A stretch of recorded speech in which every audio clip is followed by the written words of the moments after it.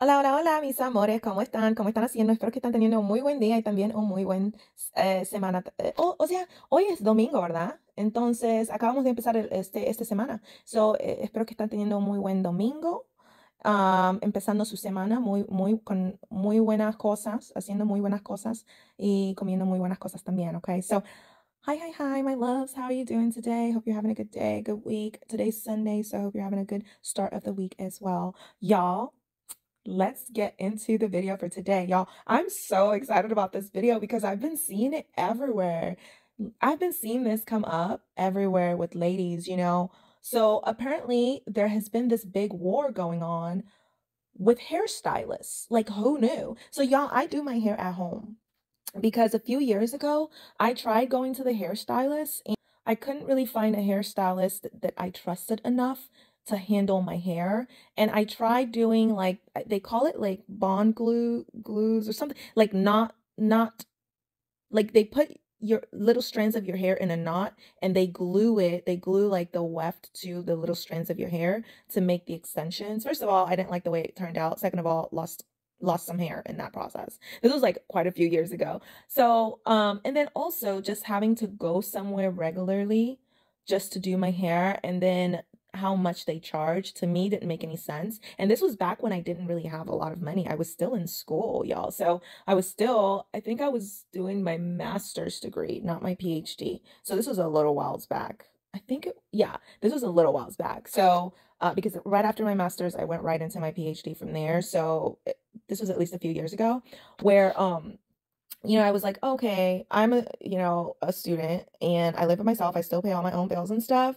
I don't have the money to be doing all this extra stuff and not enjoying my time while doing it. So I went back to doing my hair. I'm also someone that's been doing my hair since I was a teenager, and I love doing my hair. The only reason it stopped is because I was in school working full time. Then, I was trying to look for an easy way out and I couldn't find one. I mean, I have a better experience doing my hair myself than going to someone else to do it. That was just my experience. Especially because I like to know what my hair likes. I like to know what my hair is doing, how it's feeling. Sometimes it cooperates, sometimes it doesn't. I like to know what's going on with it. And the only way I can do that is if I'm the one taking care of it. So I am very, very glad for that decision. I'm really, really glad because now it's so simple. Taking care of my hair is so simple, but it took years figuring out, like learning again from my teenage years, to now, okay, what is my hair like? How do I want to take care of it? What do I want to do with it? Da, da, da, da, da, da. But now it's so simple because I took the time and the years to learn my hair.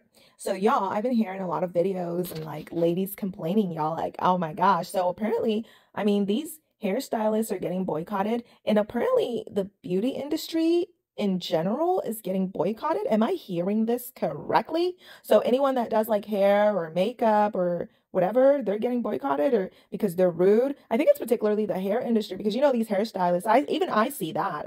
So I'm not totally under a rock, like because I wanted to get braids, and so I was looking like just like a few months ago and I ended up not doing it. But I was looking and I was trying to see if I could book an appointment. Like I would reach out to these people. They wouldn't even reach back out to me. They wouldn't even like really like be responsive. Their customer service was terrible. And then on top of that, they had like a million rules and they would send all their rules before they even speak to me or know what it is that I'm trying to do, right? Like they would send all these rules to me and then they wanted like hundreds of dollars down before I ever even meet them. So it was just a mess. I was like, you know what, never mind. Like I'm good. But y'all, okay, let's take a look at some of these stitches because it's crazy. Like I've been seeing this everywhere, so I'm so excited to finally get around to making this video because it's like, y'all ladies, apparently there's a war out here when it comes to hairstylists and beauty professionals. And apparently, more and more ladies are pulling out of seeking help to do those things and they're choosing to do it themselves because that's how bad their experiences has been. And so the thing is, people are starting to say that beauty professionals and hairstylists are having to go back to 9-to-5 jobs because that's how bad it is. Now, I don't know if that's true or not, but that's what I've been hearing. Let's take a look at what's going on here. Let's take a look at what's going on here. Forgot again, and I just jumped right in. Go ahead and do me a favor. Smash that like button for me. Smash that subscribe button for me. Helps out the channel so, so much. I love that you're here. And definitely leave it in the comments below what your thoughts are on this particular subject, okay? All right, let's dive right in here. Atlanta hairstylists are actually the devil. Like, I'm not even kidding. They're actually evil as fuck. And a lot of the times, I don't even get my hair done professionally just because I don't want to deal with this shit. Like, I really do not want to deal with the unprofessionalism of these hairstylists in Atlanta. So let me tell you guys the backstory. So I booked this girl through TikTok. Her name is Lyrique, okay? I booked her because I'm not fucking, like, once you do this shit to me and you're rude as fuck and you play these fucking mind games, like, I'm not gonna withhold your information. You are the literally most unprofessional motherfucker on this fucking planet. And then trying to play mind games with me. Like, bitch. So basically, let me tell you guys what happened. So, I think Monday. Y'all, she's so mad. Like, there's like spit on the side of her mouth. Y'all, goodness gracious. Okay, let's see what happened. Or Tuesday, I booked Lyrique, right? I found her off TikTok. I booked her. I booked her for 10 o'clock a.m. on Saturday, okay?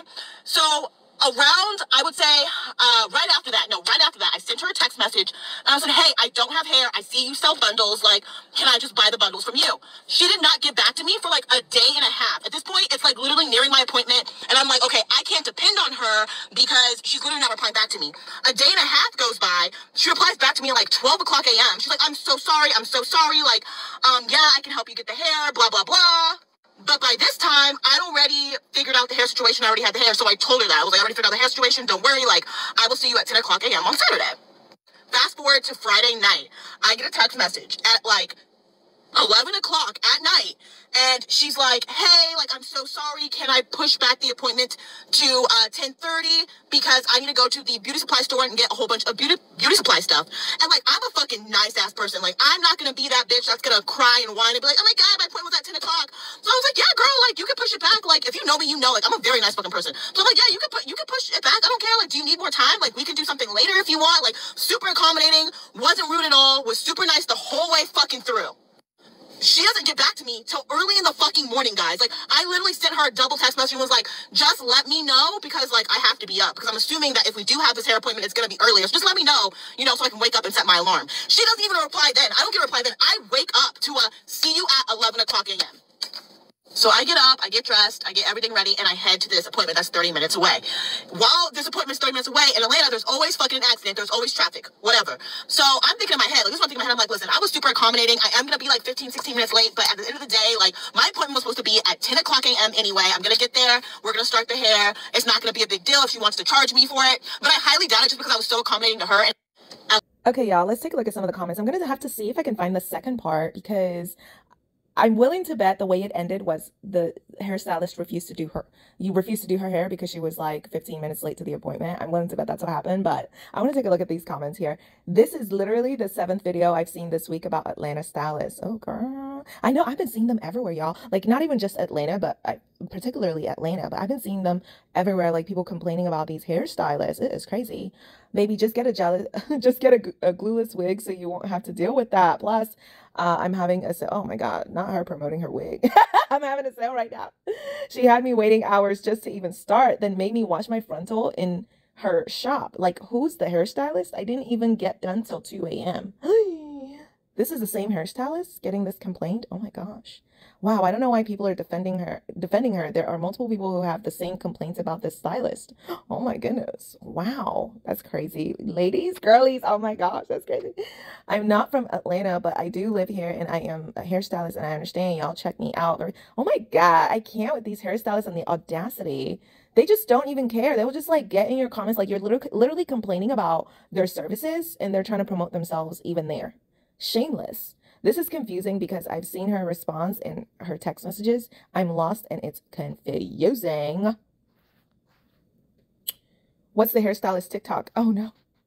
Is her TikTok and wrong period. The fact that she's playing the victim is disgusting. Oh my God. Is this like a back and forth fight that's been happening? Y'all, now we gotta go check out that TikTok. Just watched her video.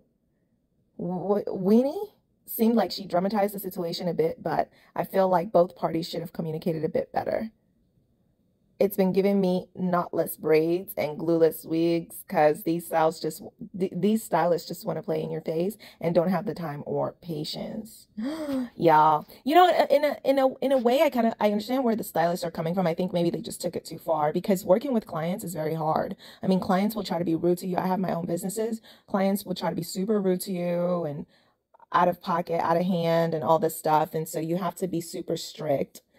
You end up having to get really strict, even though you might have not started out that way. So maybe that's what's happening when it comes to these stylists. I don't know, but I know that I'm not gonna go get my hair done and then be washing my hair myself. And then on top of that, I have to pay you. Nope, not doing it. Y'all, this is crazy. Let me see if I can, let's see if we can find this other video that she made. Let's see. When I tell you, this is like some evil shit. So I go into the building, like I walk into the building, I walk downstairs, and you guys know my personality. Like I'm a very like, hi, type person. And so I walk into the building. I haven't gotten a text message from her. I haven't sent her one because I'm just like, okay, like I'm gonna be 15 minutes late, whatever. If I gotta pay the fee, I'll pay the fee, whatever. So I walk in there, and she's sitting in her chair, looking at me like a fucking mother that is about to like reprimand her fucking child. Like she's like, just staring at me, and like I'm smiling like a dumbass, thinking this is a joke. Like I'm like, like what's going on? Like, hey, what's happening? Like, are we gonna start? Like, what's going on? What's going on? She's just still staring at me. A very fucking awkward fucking experience. Like, she's just still like looking at me, and I'm like, what's happening right now? Like, what's going on? Like, I really thought this was a fucking joke. Like, I'm not even kidding. I was like, she's gonna, yeah, what the fuck's going on? She's like, you did not text me. Communication is everything. You did not text me. And I'm realizing at that moment, I'm like, bitch, are you fucking kidding me right now? Like, what? She starts talking about how she has another client that's supposed to come and blah, blah, blah. And in my head, I'm thinking, you're the one who pushed back my fucking appointment that's supposed to be at 10 o'clock a.m. And now you're telling me that you have a fucking appointment after me when it's only 18, I was 18 minutes. By the time I got there, it was 18 minutes behind, okay? You didn't even offer to fucking, hey, pay the late fee. Instead, you're like, I'm going to have to cancel your appointment and you're going to have to do it after the other lady that comes in that does it. I'm like, are you really be fucking for real right now? Like, I did not complain fucking once when you were changing shit, moving shit around. 18 minutes late and you're going to sit here and fucking tell me? And the way you did it too, don't you think you could have just texted me? Don't you think you could have just texted me and said, hey, I gotta push back your appointment, and let me decide if I had to walk in? Like, it's some weird type of fucking, like, you know how police have this weird power trip? This bitch had some weird power trip. Like, she knew she had the power not to do my fucking hair. Like, that's what it was giving. And point blank, I just think she didn't want to do my hair at the end of the day. She didn't want to do two heads that day. So, I don't fucking know, but she was on some mental shit. And then she texted me and she's like, oh, like, if you want to come after, that's fine. I will text the lady and ask her. I'm like, you should have texted the lady and asked her before you push back my fucking appointment. Like, you're fucking lying. You're a liar. And then have the nerve to send me more shit and be like, you have amazing energy. Bitch, you don't. Y'all, when I tell you, this is like, That's crazy, y'all. So she tried to backtrack after treating her like doo-doo. She tried to backtrack. Not me fully invested in this plot being a 5'7" male Latino in Texas with no hair. Y'all see how males always try to like come in and invade our spaces? It's like, sir, you don't got no hair. You Latino. What are you? Why are you in our space? Sir, goodbye. Go away. Oh my gosh, how funny. Me, a girl in Houston who doesn't get her hair done, do not book with right? Taking notes. Yeah. For real. For reals. Yeah, let me go ahead and hit that like. She already got that 10K like on that one. I think you should have texted her you were running a few minutes late. However, I think she should have texted her too and said I'm running a few minutes late. But still, like, I think that would have been the right thing to do. It's like, hey, running a few minutes late. She should just sent that text. But still, like, I'm still on her side because I think the hairstylist was more in the wrong. I don't know. What do y'all think? Leave it in the comments below. However, she could have also reached out to you and been understanding and considering of all of everything. I mean, if you're running 15 minutes behind, it makes sense to notify someone. However, she's not the best with her communication, so I understand. That's the thing. I think because the hairstylist herself isn't really good with her communication, so that's why people aren't on the hairstylist side, just because she sucks too. And so people are just like, yeah, we get it, because the hairstylist is also unprofessional. So no one can take the hairstylist side, even though it seems like a general consensus. Yeah, you should have maybe sent a text, right? She was 18 minutes late, but the stylist pushed her back an hour. No way. I feel like she was being pretty unprofessional before, but to be fair, you should text that you're going to be late. I'm a lash artist and I would have assumed you weren't coming after 18 minutes, but at the same time, I would have texted you to ask if you were still coming. Yeah, I think she should have texted hands down, that saying like, oh yeah, I'm late. I'm going to be running late. So yeah. I'm going to ask him why he's here.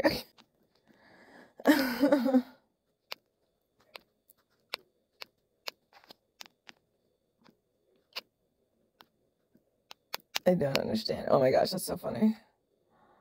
Uh, y'all, okay, so I do this for you, okay? Like, so I found the response the hairstylist posted to the lady that we just watched who was complaining about her services. I found the response that she posted, y'all. So let's take a look at the hairstylist, I guess, defending herself. Let's see what she has to say about it.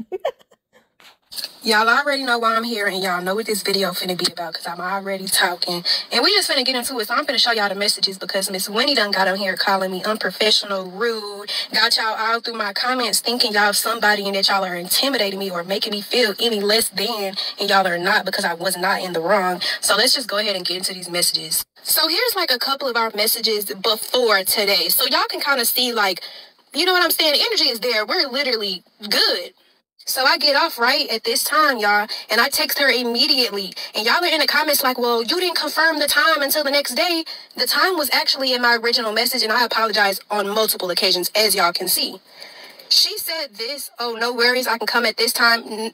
Not even acknowledging the 10:30, but bringing up a whole nother time, saying like if that helps. And that was cool. So I'm thinking like maybe that time just accommodates her a little bit. And y'all can see I'm recording on one phone and showing y'all messages off another. So that means that's my business phone. It's not my personal. So after I sent my message last night, y'all, I put my phone down. I did, you know, what you do when you get off work, you get yourself together, and I fell asleep. You know what I'm saying?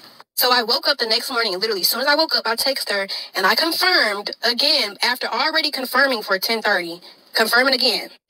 So boom, it's 11 o'clock, y'all. Okay, they could have both done a better job at communicating, because she said 10:30, she came back, we can do 11 if that works better, and then nothing was said from there. So the hairstylist is trying to make it seem like, well, I confirmed for 10:30 already, but not really, because there wasn't the time was, no one was clear on what time was going to be used. So the communication was flawed, and I think the hairstylist has to take the L on that one, because, you know, you got to make sure you confirm what time the client is going to be coming in, especially if you're the one that initiated the change. So she's not here. It's 11:05. She's not here. It's 11:10. She's not there. Not a text, not a phone call, but I text her the day before. Y'all like to get on TikTok and it's all the unprofessional, but I'm communicating. I feel like I did my part. So she comes in almost 20 minutes late, just teasing. And I'm not mad. I'm just like, I'm appalled, because I'm like, damn, mommy, you ain't even text me. You didn't reach out. And she's like, I was lost. But if you've booked with me before, you know, like your confirmation email is literally, you know what I'm saying? Every instruction, direction, like you're good. You can't really be confused. So I'm just kind of like, well, yeah, but you're 19 minutes late, bestie. Like, what's up?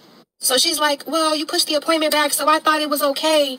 No, that you know, communication is key. That is exactly what I told her. The same way I communicated that something had came up and that I needed to have the appointment pushed back, she could have communicated, hey girl, I'm lost. Can you help me? Come find me. Y'all, she could have said anything and I literally would have been right there. You know what I'm saying? And to be clear, I never tried to cancel her appointment. I simply just told her, because you were late, it's going to cut into the client's appointment that's after you, so that we both don't inconvenience the client after you. How about you just come afterwards? She stormed out of my suite and didn't say nothing to me. Me still being the good person I am, let me show y'all. I text her and said, hey, I'm going to text the client that's supposed to be after you and ask if she can come later so that I can just go ahead and get started on you and I can just get her later. You know what I'm saying? But the client that was after her had some other stuff going on, so she couldn't come. So I told her she could still come afterwards because I was going to have that client come earlier. So she's like, as y'all saw, what time is Miss Ella's done? And then she texted me and she's like, well, that kind of hurt my feelings. And I was like, I explained to her in my next message, it really wasn't personal at all. I wasn't trying to hurt your feelings, but I have a special amount of time, y'all know what I'm trying to say, like, given for each appointment time. So had I taken her after the grace period that I left for everyone was already taken up, I would have inconvenienced not only the client after her, but the client that was after her, because I would have been running behind all that day. So personally, y'all, I don't feel like I was in the wrong at all, because I never tried to cancel her appointment. I tried to accommodate everyone because she was not my only client for the day. So that y'all have gotten all the screenshots, both sides of the story. I hope that y'all genuinely understand that I still was trying to take her appointment. I wasn't being unprofessional, you know what I'm saying? Like, I still tried to accommodate her. But unfortunately, with her being outside of her grace period, it would have accommodated and pushed me back on multiple other clients. So you can't, man, you literally cannot please everybody. And I did my best, so. Well, That's her side. What do y'all think? What do y'all think? I think that she should have done a better job communicating. I mean, yeah, you could have texted her like, "Hey, are you coming?" or what's going on? And the lady could have texted to let her know that she was going late, right? But yeah, so here are the comments for this one. I'm glad I got your side. You wasn't in the wrong and very professional. Keep doing what you're doing.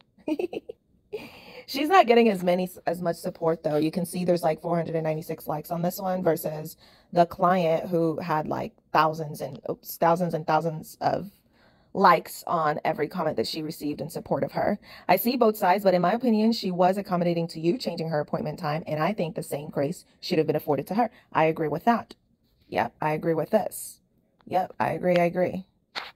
Yep. 100. Yeah, I agree with that. 20 minutes late should not make or break for the next client. Yep, I agree with that too. So it looks like most people are like calling her out, you know, because I agree with that. I'm like, no, because you're the one that changed it and made a mess out of it. So you think you know, you got to try to go the extra mile there when it comes to that. Let's see the replies on that. Someone says, but it really does. No, you can never really say how long it's going to take because every Black woman's hair is different from you. Exactly. So that 20 minutes matter if it's going to take hours. She pushed back 30 minutes. Then the one girl said, I'll just come in at 11. She didn't say I'll just come in at 11. She was saying I can do 11 if that will help. And so that's where a big communication breakdown happened. Because then there was no response confirming for 11 until the next morning. And I think another thing that happened here was the client was already not happy with how long this person was taking to respond to her text messages, you know, because they had been communicating about the wig, you know, and before this time change, and she would take days or hours to respond. And so the client was already becoming dissatisfied in the background. So that also did not help. You should have confirmed her appointment 100%. Yeah, she didn't confirm it 100%. That's a problem. That's your job to communicate exactly what time you want them to be there because they're working with your time. 100. This is a miscommunication on both ends. She thought she was doing you a favor by giving you more time to do what you needed to do. So she thought she was going to get, you know, a little bit of a grace period there, which, you know, I agree with. To be honest, I get both sides. Like, she could have texted you, but traffic is also uncontrollable. Yeah, that's crazy. Her video literally made you look like a villain. That's because that's how she felt. That's how the client felt. You could tell the client was really feeling like how, you know, very disillusioned by the whole event. Y'all were both wrong. Yeah, from her video, it seemed like she said 11 because she thought that would help you. How do you change a client's time without waiting to see what they say or if they have questions about the change, especially when it's so late? Yeah, it's ridiculous. I think she mishandled it. But anyway, y'all, let me know what you think about this whole thing. I was going to do like several different ones, but whenever I do these formats of my videos, like we're watching it for the first time together. Okay, so I'm watching it with you, you're watching it with me, y'all. Like, so this one just so happened to be one where it's like, okay, we got like multiple parts to this story and it's a huge thing, right? It's just one example. I'm going to make a few more because this is like a big deal. Like, it's happening across the board where women are not wanting to go to hairstylists anymore and beauty salons anymore because they feel like they're getting so mistreated by them. But y'all, let me know what you think about this whole situation. Leave it in the comments below. Go ahead and smash that like button for me. Go ahead and smash that subscribe button for me. All right, ladies, and I'll see y'all in the next one. Bye.